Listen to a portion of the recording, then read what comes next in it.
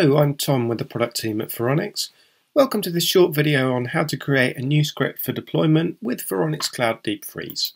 To create a new script, go to the Applications page and click on Custom Script.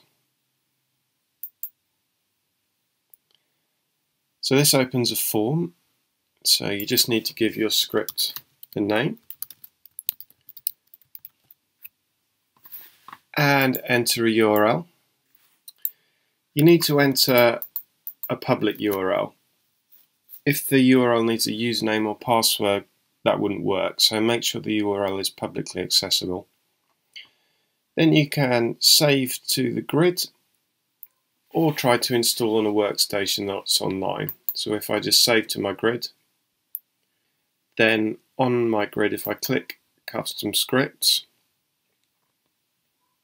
I can see change wallpaper appears, and then I have my workstations listed as rows in the grid, so I can just select, say, this workstation and then run the script, and all I have to do is hit run.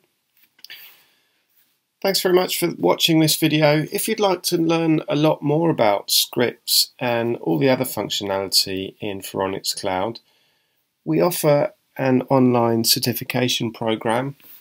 So please take a look at faronicslearning.com, where you can take a whole variety of e-learning courses and you can become certified, and then you can really make the most out of your software.